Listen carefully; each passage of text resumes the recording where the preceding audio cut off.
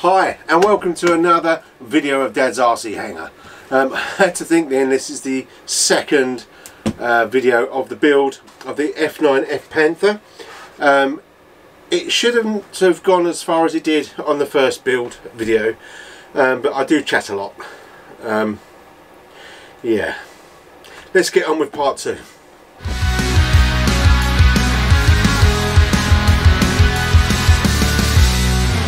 Okie dokie, so we're going to put some more bits on. We're going to blue tack, we're going to foam tack the nose at some point. We've got our little tray of goodies that we're going to stick onto the plane today. The glue stuck well, even if it was in a cold hangar. It's okay. The plane is as it was. It's all good. I brought it a bit close because obviously we're going to start putting some control horns and stuff on the actual plane itself.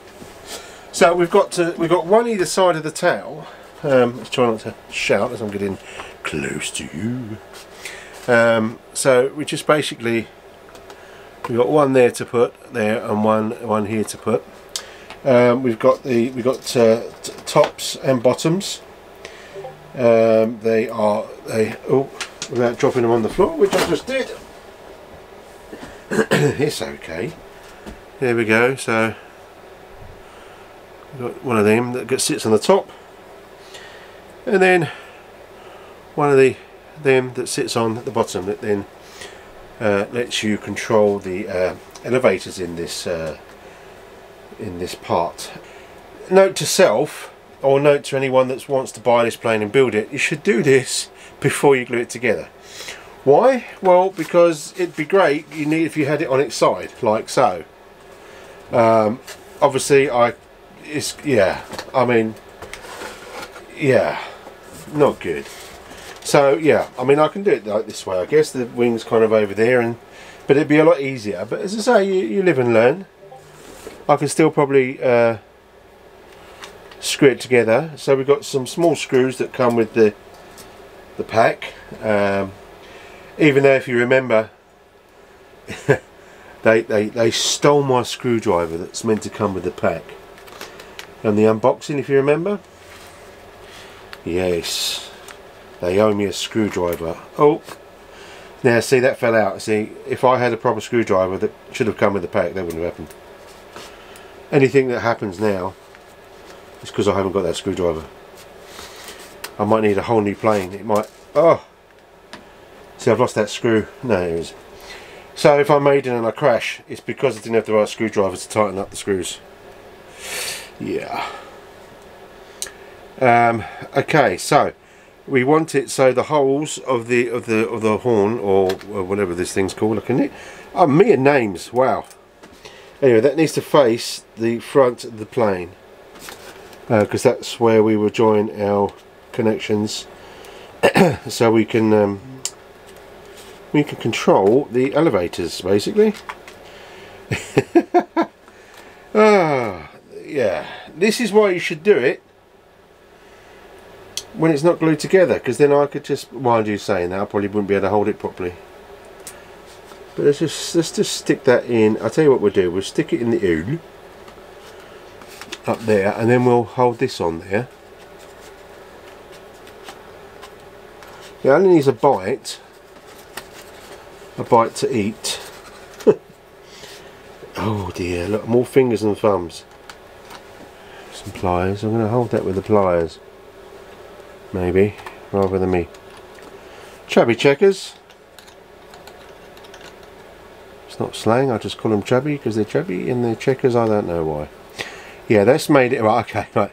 Good thing. Maybe hold it with a pair of pliers. It kind of keeps it sturdy, then, rather than your fingers are kind of, if you've got sort of fat fingers like me, then it's going to be a lot easier to hold it with a pair of pliers, because this one should be lined up. But just in case, we're going to hold that little top protruding round thing, and if I can see straight, I'll get the screw underneath, and hopefully it should start Screw. I'm making a right pig's ear of this. Sorry if everyone's cringing. Right, okay, look, you see they're both coming through now. Fantastic. Right, so the next piece, the next bit would be to turn it over. Probably, can you see it? Yes, you can. And can I see it? I thought I had a good spot for the camera today. Let's just drop it. So I'm dropping you. If I can zoom in a bit more. No, there you go. Right. Let's put that. Blame the cold. Right, I just want to make sure that this is tight, but that it's not crushing the foam. And it's still not really showing it, am I? So apologies. Let's just move the camera a bit. I am next to it so I can play with all the knob things. There we go. Right, okay, so I just want to make sure that this is tight, but not tight that it's going to start crushing the plastic, the foam. The trouble is, this foam is so thin and light and flimsy that, you know, you wouldn't know if you're crushing it. So whether that's, oh sorry, whether that's protruded, let me just try and get this in a decent position. Getting focus there. So they're protruding there. It seems like it's okay. You know, it's not the best thing to show on here, is it? It's because it's the yellow and the light bouncing off the yellow light. But that's on there anyway. So that's be your control, and then we'll put the bits and pieces on the rods. So what I'm going to do, I'm just going to stop it there, and I'm going to put the rest of these on, rather than you enduring pain and suffering of me doing it all. Excuse me. And yeah, let's just pause the video a bit there. Alright, and back again. It wasn't too long. I think it was the first one was a pain in the buttocks, but the other three, sorry, went on fine. So here we got them stuck on there. Now they do protrude a bit, the screws, but we can cut them. Now the ones on the ailerons, they went on fine. Now if you look on there, the ailerons, if I just bring it into shot, if I can get it into shot, they're not protruding. Now I was a bit worried about that, so what I did is I got some more epoxy, stuck them on with the epoxy, top and bottom, and still screwed, so I know they're going to stay there. Now the funny thing is, when you look at the instructions, they don't mention anything about putting these on. They don't mention about putting the servos with the clefs, is it clevis, something like that. But anyway, the push rods for the servos. It doesn't say anything about that either. So with mine missing the screwdriver, are we saying maybe that this didn't get put together like it should do from the shop? But that's okay, because Chris at Dad's RC Hangar, we like to do these things. So if you do get one that's pre-built for you, fantastic. If not, then you're just going to have to do what I'm doing. Now with those protruding screws, it does look a bit ugly where I've been having a fight with that other one. I will cut them off. I've got some super snips that will cut them off. But that's those done. Now let's do the ailerons. Now I should really get my servo tester. Should I get my servo tester? Let's get my servo tester. Let's do that, shall we? Let's zoom into there. There we go. Let's get my servo tester out. In fact, I thought to myself, let's get my servo tester out before I begin the video again. But I didn't. Of course I didn't. Mainly because it would be over there, wouldn't it? Okay. Someone knocked on the hanger. The wife. So let's get a battery.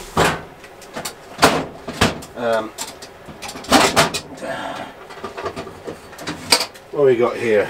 A 3-cell, I think. 3S battery, that will do. Which is the Panther series on here, not one of Ocean RC's. So there's my trusty servo tester. This is not bad. This is pretty good. It does what it says on the tin, and I just use my an ESC to regulate the power. So let's get plugged in.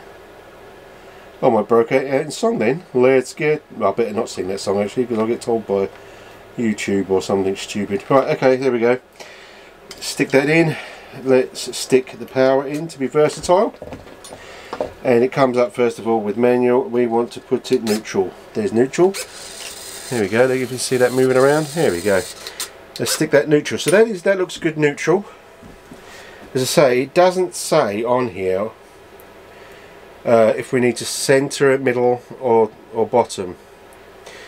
I would say go for middle maybe. So you push that in and that goes there. So that's... we'll put it on anyway. So that's moved. That needs to be unwound. I'm so used to not doing these anymore. I think that should be pretty good. Sorry, let's just clip that on the top hole of there. I have got a little tool for this, so that fits in there. Fits in there. Oh, okay, Chris, you're an idiot. Go on, everyone, ladies and gentlemen, call me an idiot. Let's go this way around. That goes in. Does it? Yeah, that goes in. I thought it was a bit easy to go in. That pops in there because it literally pops in there. It's a bit... there you go. In fact, no, that needs to be popped in the other side. So we're going on the inside. Push the first bit in, pop the second round. Mind you, that's still... look at... I don't know, can you see that? You can actually, yeah, is it in shot? I don't think I'm all zoomed in, I am. So that's bending. That will bend if it goes in there, which is no good, is it? Let's try it this way again. Better, but okay. We'll give it a go, we'll see what it's like, but that doesn't look very straight to me. Should go for a middle. Let's just push that in, not clip it, and let's go auto. I would say that's huge rates. Okay, I've popped it in, but I have a little spanner for that. Not spanner, sort of like a pliers that do that. Push the rubber thing on to hold it tight. That's neutral, and that looks pretty smooth to me. I mean, it looks pretty in line. That's not bad actually. So that's that side. It's simple as that. So we'll take out our servo tester. Excuse me. I think I've got a bit of a cold thing going on. I've had this frog in the throat, it just won't disappear. Let's put that in there. Make sure that's moving nicely. I think you should be able to see that. If not, it's you can fall asleep watching that. Put that in the middle. And right, so what did we do? We went on the outside. So let's plug this in. So push it in one end and sort of bend towards it. Pop it goes. Let's wind that to the side. So we could be on for gold for that one. Might not even twist it. Oh no, it does. You see, it's down. You can see that in fact. So let's undo that and we'll tighten it one, maybe two turns. Let's try that. Stick it in the hole.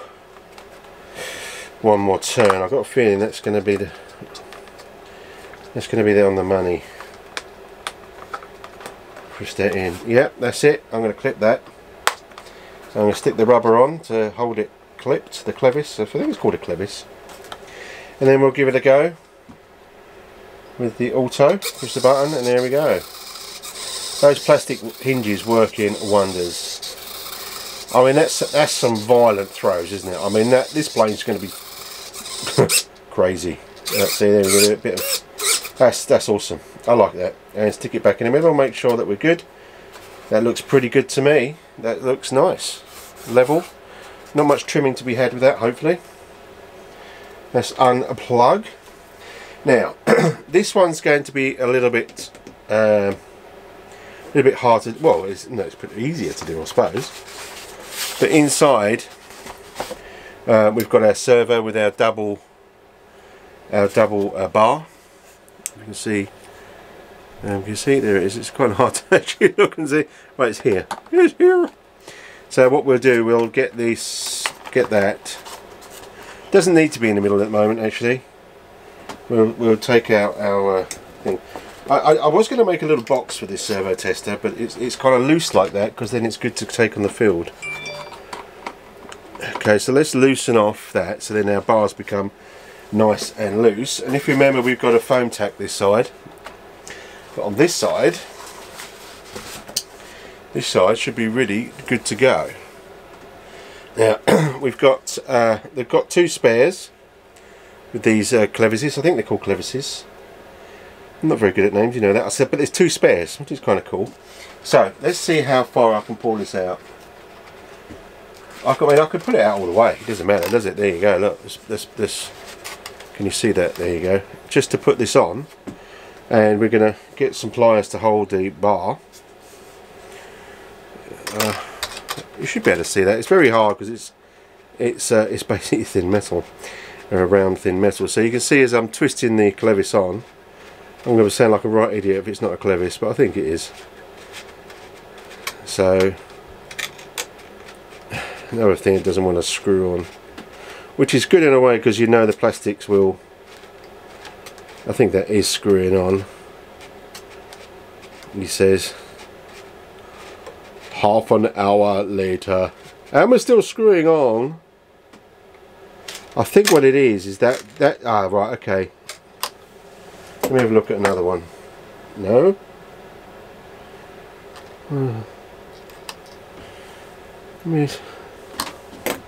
It looks like on that one it hasn't got a through hole, but let's look at the others. No, it should have all holes. It should have holes. Let me unwind that. To me, it doesn't look. It's on, but it doesn't. Oh, it has got a hole. Okay, I'm lying. Maybe it's just it takes a while to come through. 2 hours later. Right. Okay, that's on. I think. I'm trusting it, but it looks like, but it's not popped out through there. But I know it's up to there, so that's not going to come off, he says. Let me just have a good tug of that. That's good. It's good. It's good. So let's put that also in the middle one.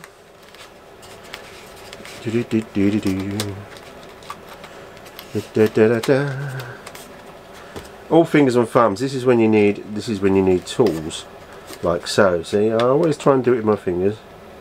And clip. Put the rubbery thing on, so it holds it clipped, which is a good idea. I mean, I can't see it personally coming off, but I don't even know if yeah, it's in shot, I believe. It's just this is really against me today, this build. I don't know why. Not even the rubbery thing wants to go up properly. There you go. There's a bit of both side action. Right, so if I pull that, that's all good. So that could be stick back in that hole. I must admit, I don't like the dual wires going in one hole personally. I just don't know why. I just don't. Now that's pretty scary. That's pretty scary how much that's used. Wow. Okay. Maybe we will. Let me take off that one. Let me just let's push that out to its extremities, as to say. So out. Then I'm going to. So you're not seeing what I'm. Let's get that out of the way. Right, with that's basically straight. You can see that it's just there. It's not got much on it, and elevators are level. But let's just put the servo test on it, because it could be that that it's not central. That's why it's always good to do these with a servo tester, if I get the cables around the right way, because then you can see exactly where to put it in, and you know, it's pretty good. Right, okay, that is centre. Holy crap. Or is it? No, it's not, sorry, that's centre. So that is centre. Holy crap. That's not good at all, is it? That doesn't give you any... Wow. Wow. So that needs to be unscrewed, that end. Now that's a... Now I must admit that is pretty... pretty bad, really, because it doesn't give you a lot sticking out from the servo, does it? What a pain in the rear end. And to be honest, you know, on here, how many times am I going to say on? On here, I mean, maybe even if I put it on the bottom, no, it's still, even if I put it on the bottom one, it does not that much in. Maybe I'll have to wind that back out a bit, just to give a bit more bite on the for the servo. But yeah. Let's just turn the heater off as everyone's going off. Thank God for that, it's making so much noise. Probably wasn't. I think my droning voice makes more noise. Right, let's put this rubber thing off. I should be able to just do that, yes, there you go. Right, get my special one. Let's pull that out. Let's wind this. 1, 2, 3, 4, 5, 6, 7, 8. Okay, let's do 8. Let's do 8. And just to put that in the hole. I hope I'm on shot. I know, yeah, you know what I'm doing though, so that's fine. And that's kind of level. So let's see how much is sticking out. So let's stick it in the actual hole. Put this where I think's level. Wow. Okay. Okay. That's pretty bad. I mean, I might be able to. I'll tell you what, I might be able to move is the actual. Is that?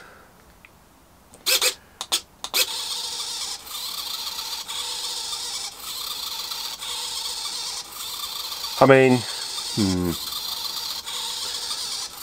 you can see it in there. See that it's just literally holding on to the bar. That's centre there. Maybe if I move the actual bar on the servo a slight step to the right. Shall we see what that does? So we'll undo the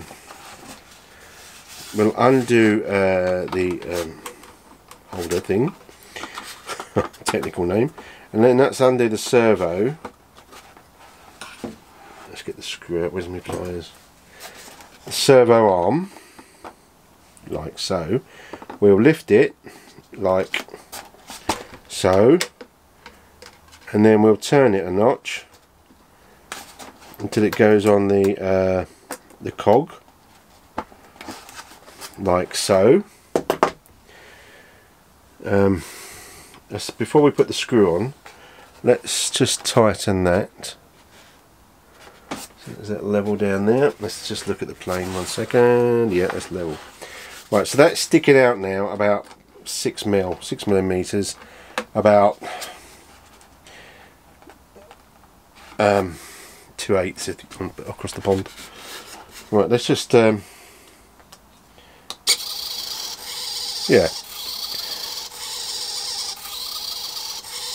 that's good. It's just okay. So if I show you now, I mean, you can see the bar is, when it comes back, it's just near enough hitting this, but it's not perfect. So at least I've got a bit of metal sticking out the end, which is what we want. There you go, fixed, done. Let's just, we know it's in centre now.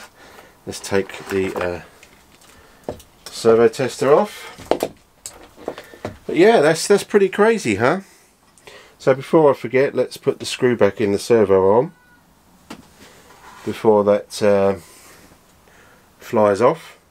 I'm conscious of the time it takes me to do these things, that it will go into sort of like, you know, 3 episodes or 3 videos, or you like to call it.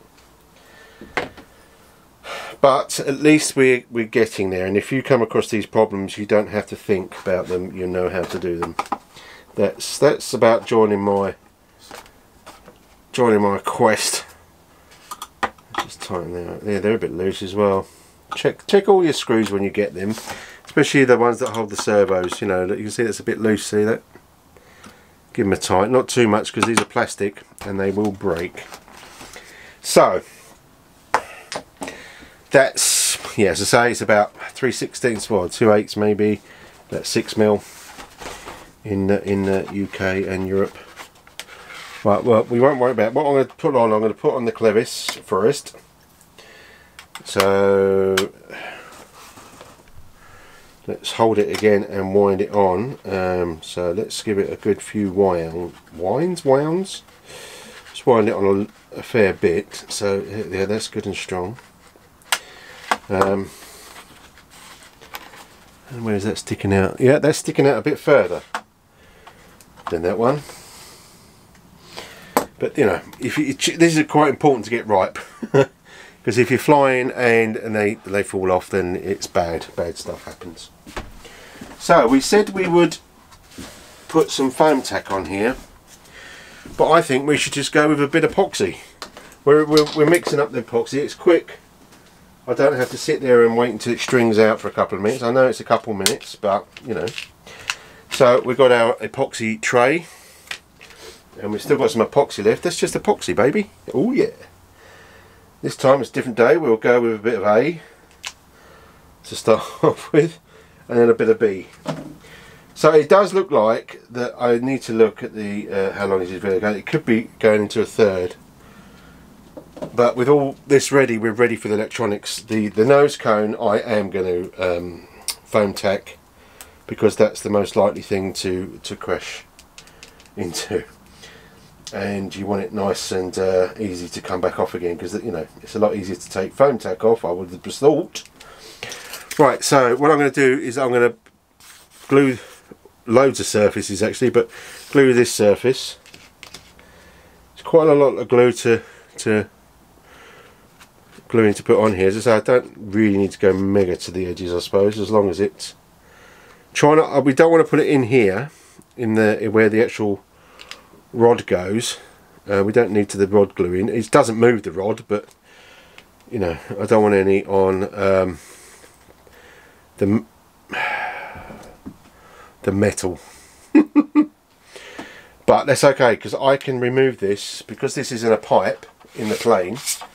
Let's remove that, because we've got to stick it through here, and I don't really want to get any glue on the actual the bar that pulls your servos.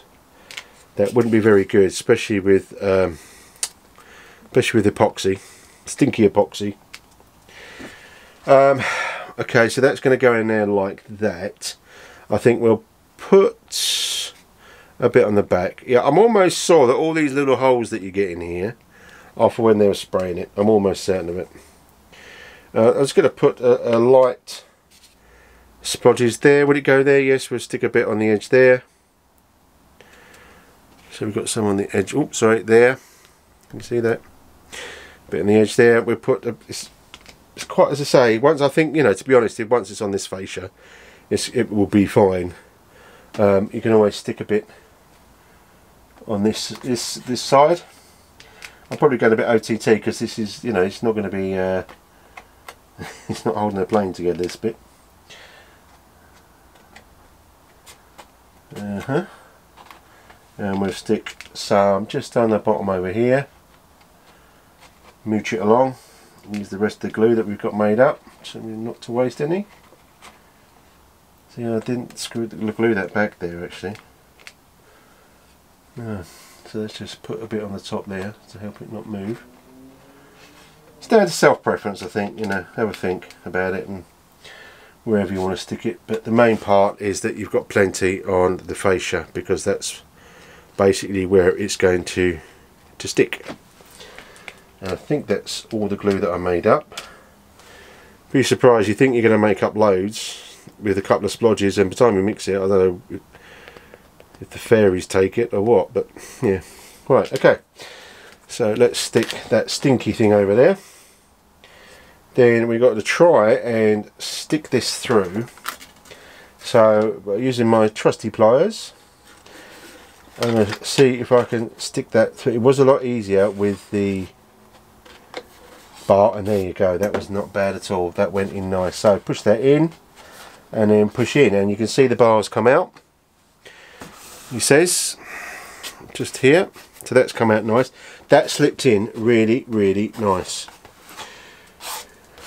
It was good. Now you can see that where it moved yesterday, I was a bit, when I said to you, I was a bit worried it was moved over a bit. It did, just a little bit, so I'm a bit worried how this plane's going to fly.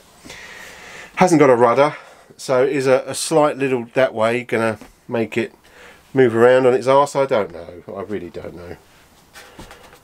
Soon find out. So when you are gluing this together, as you can see, it's a bit over that side and a bit under this side, which means that the rudder, or the vertical stabilizer, is pointing to a bit. So depends on the torque of the EDF. Maybe I'm sort of balancing it out. I don't know, talk a load of crap, me. But if it does, I can always rub that down, sandpaper it down, put some foam filler here, and then, you know, get some of this colour paint, airbrush it, so it's not the end of the world. It is the end of the world. It's not the end of the world, shut up. Okay, right, so do I want to stick that in there now? Do I hope that there's no actually glue in there? Well, what I'm going to do is I'm going to stick this in there first, like so, and I'm going to leave it out while it dries, because you don't know if there's going to be a little bit of glue in there where I pushed it through, and if I did and I get the rod stuck, I'll be upset. So let's just pause it right there. Okay, I'm going to stop the video right there. On the previous video of the build, I didn't say goodbye. I'm so sorry. I think I was waffling on so much that I ran out of time, and I don't like to make the videos mega long, and when I come to putting them on the program, I think, why should I cut it out? You know, it's me, it's my journey. You're following my journey, so why should it be all make up and take 3 and 4 and 5, because that's what I would do otherwise. But I'm going to leave this to dry. The reason I'm going to leave that to dry is I don't want to put the rod in that tube if there's a little bit of glue in there, because if it sticks it in there, that I'm stuffed. Yeah, I'm stuffed. So I'd rather just leave it. I did say that there's glue in. I mean, the nose cone we put on last anyway, and that will be the finishing touch, which will be foam tack, so I can actually show you the foam tack method. But yeah, so I will do this. I won't be doing the video tomorrow, it'll be the day after, but it won't really matter when you're watching this, because you'll be watching it hopefully one after the other, which would be instantaneous for you, or 30 minutes, or have a break and then watch another one, and this one, I don't know. But I hope you're learning something. If you do like this plane and you do want it, it is on the Motion RC website. I don't want to keep plugging people, but it's a good price, and as you see, it's a lovely plane. And by watching this video, you can learn where you should do things the right way or differently. As I say, in the instructions, it hasn't got anything about the control horns, because it's already made. So maybe they've started producing these already built. I don't know, but in the instructions with Freewing are pretty good. It's not mentioned in there. It's all there, ready, done, dusted, ready to rock and roll, plug and play. But I enjoy doing it. You know, it's fun. As long as I'm a bit worried about this just being a bit sort of over to one side, I hopefully, because it's got no rudder, that's not going to cause me mega problems. But hey, at the end of the day, it's me flying. It's whatever. Anyway, until then, keep safe, and if you can't fly, get on the old computer and do some flying. Be safe now. See you later. Bye bye.